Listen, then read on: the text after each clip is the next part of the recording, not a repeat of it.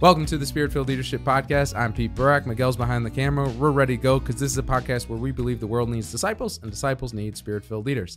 We've done lots of episodes and we're going to continue to do more, but ever so often we need to regularly go back to, that doesn't make sense, every so often and regularly. We just need to regularly go back and look at the first part of what this podcast implies, not just the leadership piece, but the Spirit-Filled piece.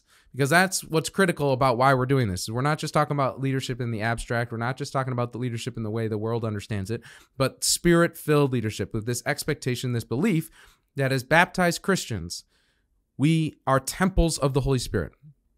The full power of God lives in our hearts through the outpouring of His Spirit as we were baptized and confirmed into His family and into His body. And we can't just like gloss over this. This is not just like a small piece of the puzzle. I mean, this is truly the power to be who we are called to be originates from an action of God now dwelling in our hearts that actually gives us the grace and the power, the insight, the charisms, the gifts, everything we need in order to become the Son, to live in the power of the Holy Spirit so much so that Jesus is alive in us, so much that at the end of our life, the Father sees the Son. I heard it once said that, and I don't know how, theologically accurate this is in some ways, but that at the end of our life, when we stand before the Father's going to be looking down to see how much of the Son He sees in us. Interesting thought, huh? Welcome home, my good and faithful servant. My Son is alive in you. You have been washed in the blood of the Lamb. You are now part of us, right? And so, and that action, that sanctification, that transformation is a work of the Holy Spirit. So if we're going to be Spirit-filled leaders, we cannot ignore the Spirit. And so what I want to offer you today is what I call a Holy Spirit audit, where we take a look and say, kind of ask ourselves the question, is the Spirit alive in you today? Are you cooperating with the full grace of the power of Pentecost that has been given to you to sustain you, to transform you, to propel you, to purify you, and to get you moving? And the obvious answer to the question is like, no, of course, there's going to be places in our life where we are not cooperating with the Spirit. But with these 5 questions, or these 5 categories, it gives us a sense of where we should focus and where the Holy Spirit might actually be lacking or lying dormant in our life. Because the fact of the matter is, too, the Spirit is there, but if we don't cooperate with the Spirit, or as Pope Francis says, if we cage the Spirit, then the power that is ours, the power that seeks to transform us, can lie dormant, can lie just kind of emptied by our own free will. So, first thing, I want to give you 5 ways that you can kind of ask yourself, is the Spirit lying dormant in my life? Or how do I become more alive in the Holy Spirit? So the first one is this. The Holy Spirit might be lying dormant in your life if every time you open up the Word of God, when you open up sacred scriptures, you think it's dry, it's boring, there's nothing there. Because the fact of the matter is, this is the inspired Word of God. This was written through the human authors, through the inspiration and direction of the Holy Spirit. The scriptures actually calls itself the sword of the Spirit, which is the Word of God, living and active, sharper than any two-edged sword. So if every time you open scriptures, it's dry and boring and no insight, probably that means that it's not a problem with scripture. Scripture is not the issue. It means that you, and I'll just say me, we're not cooperating fully with the power of the Spirit that's within us. And that's an easy solution. It's just to say, before you open up the scriptures, to say, come, Holy Spirit. Holy Spirit, lead me to the passages that you want me to read. Give me the insights to understand them. Give me the conviction and the power to do something about it. It's as simple as that. And then my recommendation is you start to read the Word, and as soon as something strikes you, as soon as something asks questions, as soon as something kind of pricks your heart, you pause and you say, Lord, what are you revealing here? One thing I want to say about reading Scripture is that a lot of times Catholics are intimidated by Scripture. We're intimidated because, I don't have a degree. How am I supposed to interpret it? Or what if I get something wrong? Or what am I supposed to do? First off, there are literally 2,000 years of commentaries and explanations and understandings of what is happening in the scripture. So you can find a source to help you explain it. But secondly, the church teaches that because of the Spirit living within you, you have the ability to understand, to be transformed by it. We shouldn't all go around as our own little mini magisterium, but in the private of your home, in your own prayer time, absolutely you should enter into the Word with expectation that God is going to speak and that you can understand and interpret what He's saying. But if the scripture is intimidating or the scripture is dry, it probably means you're letting the Spirit lie dormant in your life right now. So that's number one. Number two, If the fruits of the Spirit are missing, what are the fruits of the Spirit? Let's look at Galatians 5. Now, the works of the flesh, he goes through those, blah, blah, blah, blah. But I warned you as I warned you before, those who do such things shall not inherit the kingdom of God. That's another topic for another time. We should probably go through the works of the flesh at some point as a Spirit-filled leader and be like, hey, don't do these things, okay? But here are the fruits. The fruit of the Spirit is love, joy, peace, patience, kindness, goodness, faithfulness, gentleness, self-control. So it's a pretty obvious question. Like, are you loving? Are you joyful? Are you peaceful? Are you patient? Are you kind?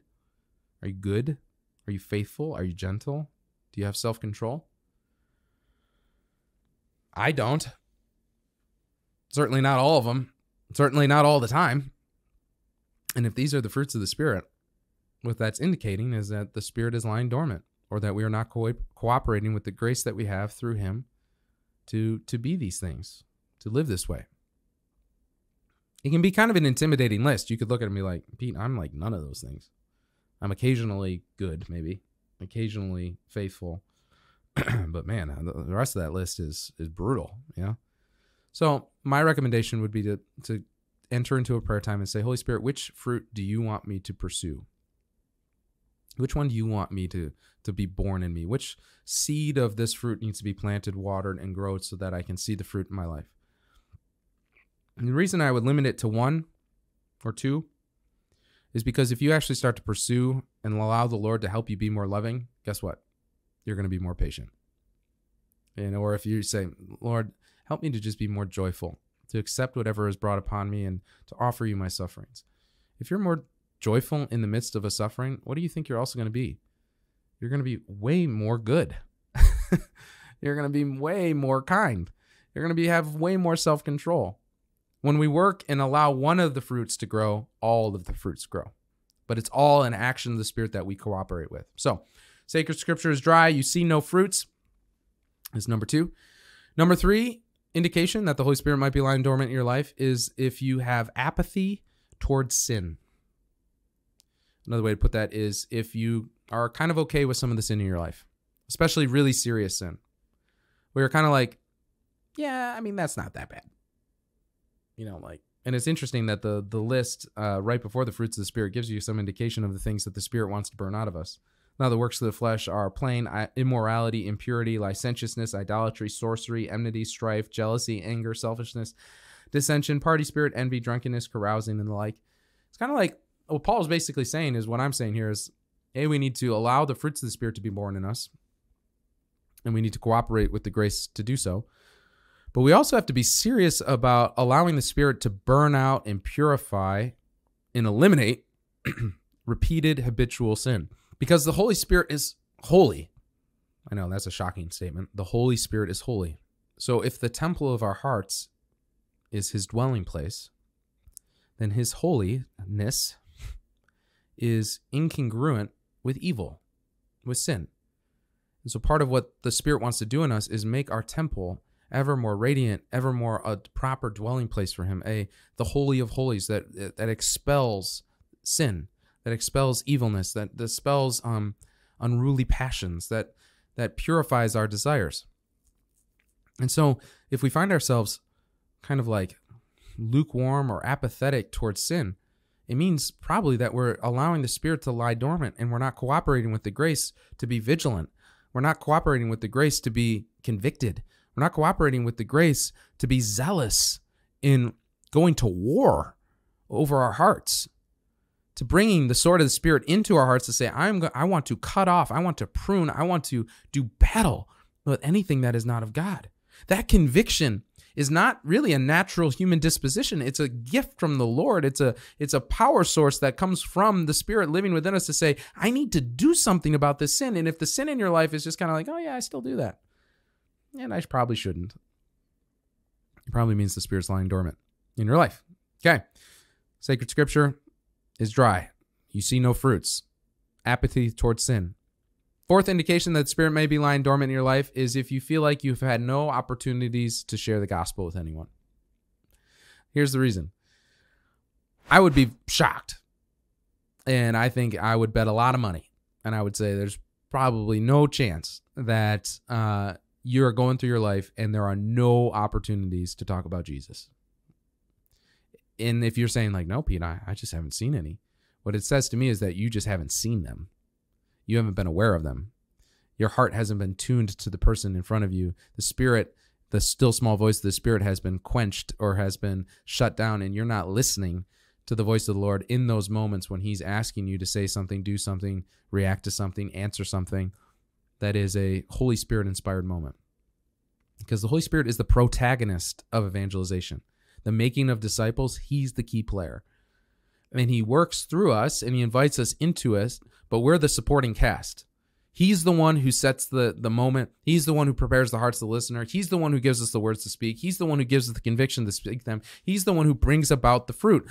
And so it only makes sense that if we're not seeing evangelistic moments, we're not cooperating in those evangelistic moments, we're not aware of evangelistic moments, it's probably not because he's not working, because we know for sure he's working. He's pursuing every single person that we meet. Every single person you meet today is being passionately pursued by the Lord. Their salvation is at stake. And Jesus knows it. And he does not rest until everyone is home. He wants everyone to be saved and come to the knowledge of the truth. And he is battling and battling and battling up until the moment of our death. The Spirit is moving. And so if we're not aware of it, again, it's not the Spirit's fault. It's our fault in not paying attention and not cooperating, not asking for more. So if you're not seeing any evangelistic opportunities, saying, yeah, man, I'd love to share the gospel, it just never seems like I have a chance. Again, probably because the Spirit's lying dormant in your life. And then number 5, and I want to be careful here. We don't pursue the Lord so that he does crazy cool things that we can point to. Like, that's not why we do it.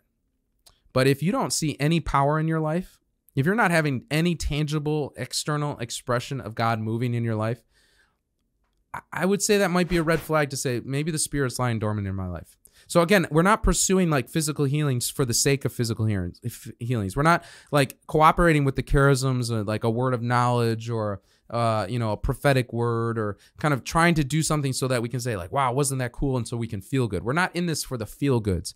We're not in this for the headline. We're not in this for the dramatic moment. At the same time, the scripture's full and bears witness to that. Like, when the people of God walk in the power of the Holy Spirit, tangible things happen. The Spirit of God moves because we're not just souls and we're not just bodies. We're bodies and souls. And so it only makes sense that when God is moving and doing something in the hearts of his people, that there would be an internal reality and there would be an external reality. Not all the time. Not in a way that if like, oh shoot, I haven't healed anyone in a while, that means something's wrong. No, I'm not suggesting that. What I'm suggesting though is that if there's no power, if there's no freedom, if there's no tangible, wow, I see God moving, if none of that is happening in your life, I'd say that's a red flag that maybe the Spirit's lying dormant. Because what we see in Scripture and we see throughout the history of the church is that when the people of God cooperate with the Spirit, he tangibly moves and transforms hearts internally. But that internal transformation very often accompanies some sort of external transformation as well. So, Holy Spirit audit. Sacred Scripture is dry. You're not seeing any fruit. You have apathy towards sin. You don't see any evangelistic opportunities, and you're not living with any power. If any of those are present, it's a very, very simple solution. Repent. Say, Lord, I'm sorry for the ways that I haven't cooperated with you. I'm sorry for the ways that I've ignored you. I'm sorry for the ways that I've relied on myself instead of you. And then just say, Lord, I want more. I give you full permission. Holy Spirit, come alive in me. Do what Paul told Timothy. Fan into flame the gift of the Spirit that you receive with the laying on of hands. You who are baptized and confirmed have received the Holy Spirit. That's not a question. But the Spirit is waiting, is patient. It's kind of that gentleman, right? Waiting to be given permission to move in the ways that he wants to move in your life. And as a Spirit-filled leader, we should be daily convicted and preoccupied with saying, Lord, everything I am, everything I want to be, all of my insight, all of my power, all of my gifting comes from you. And I want more of whatever you want from me. So come, Holy Spirit, have your way. So let's just close with that. Come, Holy Spirit, Move in our hearts. Help us to be truly transformed by you, to be led by you, to be empowered by you. And Holy Spirit, we give you full permission to transform us and to transform our leadership. Amen.